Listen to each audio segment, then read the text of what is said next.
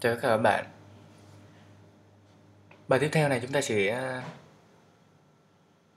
lướt qua cái iOS 7, xem thử Xcode 5 dành cho iOS 7 thì nó khác gì, các cái thư viện mình nhận được nó sẽ như thế nào. À, ừm, Chắc chắn để lập trình iOS 7 thì bạn cần phải cài Xcode 5.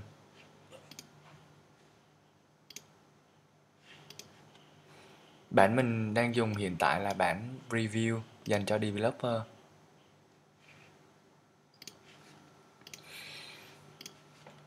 Mới nhìn vô chúng ta đã thấy giao diện có một chút khác biệt.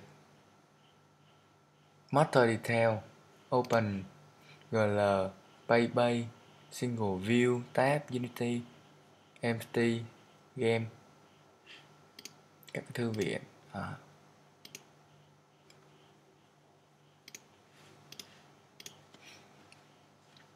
Thực sự thì cũng chẳng có gì khác biệt cả.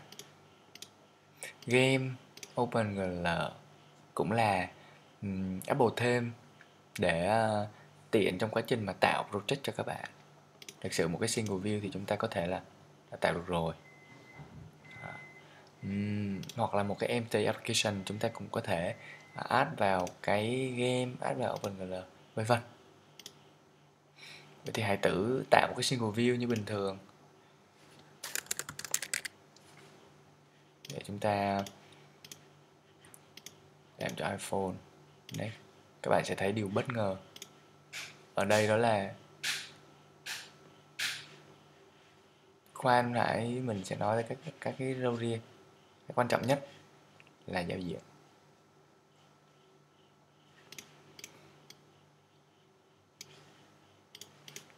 Trắng như bông bưởi.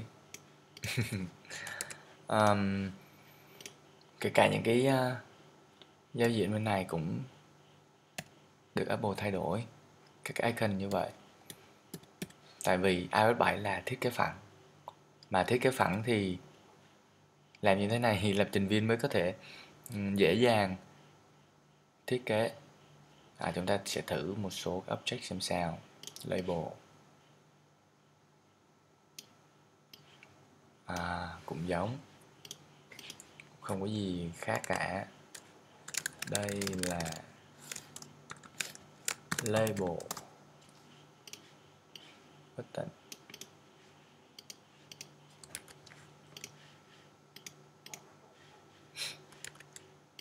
Nó bị đơ.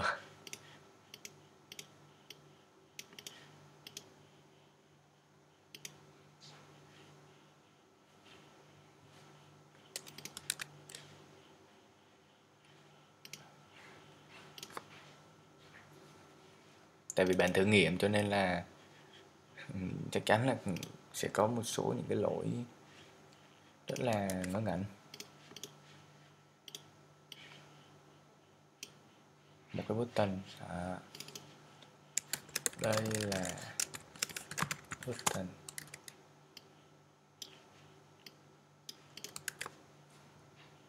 Cũng khó để mà phân biệt được.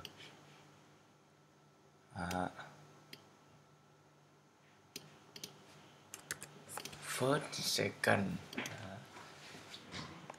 segment thứ nhất,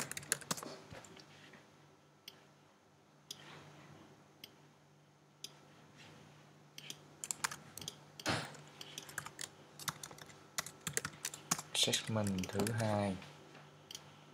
Đây là cái text field rất là ấn tượng.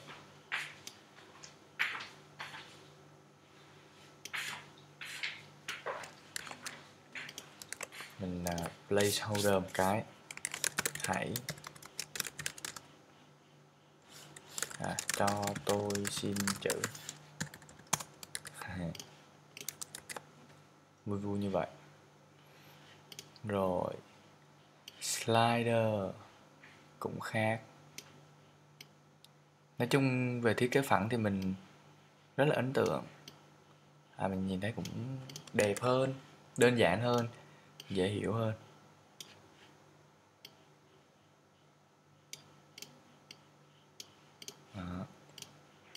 Process cũng vậy.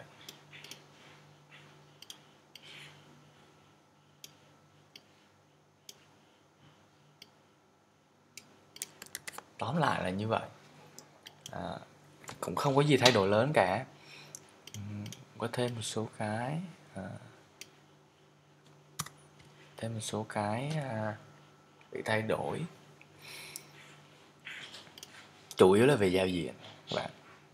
Cũng không có gì thay đổi lớn về các cái thư viện cả.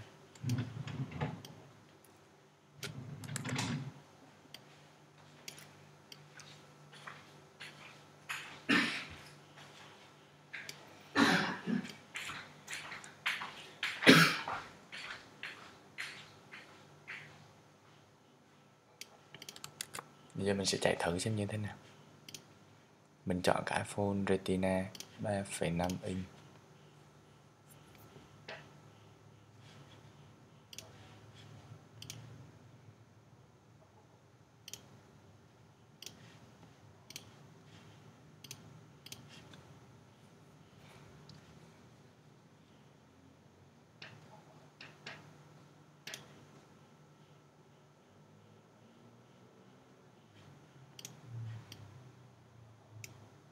Đẹp hơn đúng không các bạn? Tần.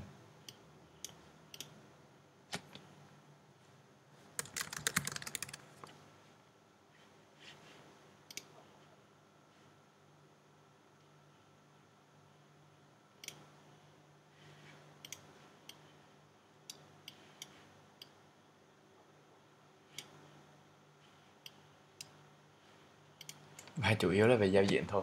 Còn tất cả về các code chỉ có một số thay đổi nhỏ thôi. Còn lại việc code, việc liên kết code với lại giao diện thiết kế, rồi sử dụng các cái đối tượng trong thiết kế như vậy hoàn toàn giống với lại iOS 6. Về thư viện thì như thế nào? Document. Chúng ta sẽ thấy thư viện trông có vẻ gọn gàng hơn, không có lườm nhườm.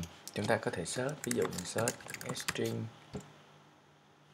ra ngay string, rồi chúng ta có thể đọc được ngay lập tức. Trong này, bên này thì có ví dụ như chúng ta muốn tìm một cái hàm trả về giá trị bool, đây trên nó chúng ta có thể nốt nó, bookmark nó, hoặc là bỏ bookmark đi.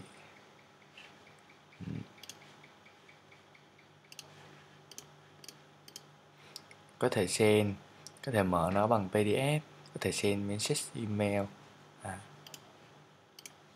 vân vân. Rồi, chỉ có vậy. Hiện tại mình đang dùng bản thử nghiệm cho nên là nó có những cái lỗi rất là ngớ ngẩn. Tiếp theo nữa là về chỉnh sửa chung. Chắc chắn thì nó phải develop trên cái iOS 7 rồi, phiên bản là 7.0. Mình có các cái device như thế này, nó cũng giống tương tự như vậy thôi.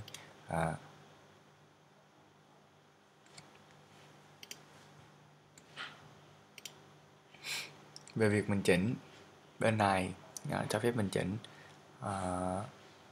Có một cái đặc biệt là mình có cái keychain.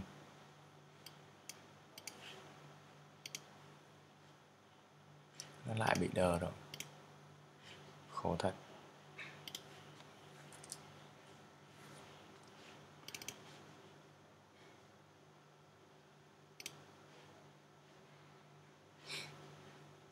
Mình có được keychain, iCloud, bảo mật dữ liệu luôn nè. Rồi các thông tin cũng y như vậy, chẳng qua là Apple muốn làm đẹp hơn thôi.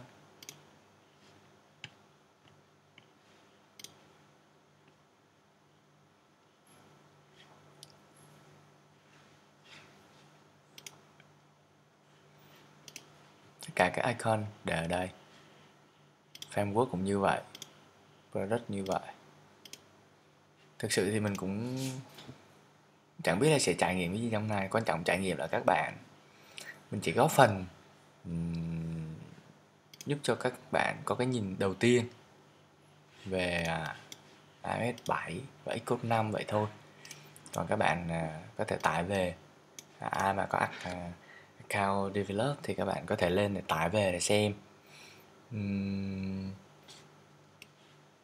Giống như mình nói lúc nãy á, chẳng có gì khác cả, chỉ có khác về giao diện thôi. Còn cách sử dụng hàm, cách khai báo biến, các cái cơ bản thì không thay đổi. Có thể thay đổi thêm một số cái. Ví dụ như iPhone 5 thì có chụp hình panorama, sẽ có cái hàm, có cái delegate để giúp mình thực hiện việc chụp hình panorama ở trên ứng dụng của mình, ví dụ như vậy. Cảm ơn các bạn đã quan tâm theo dõi. Chào các bạn.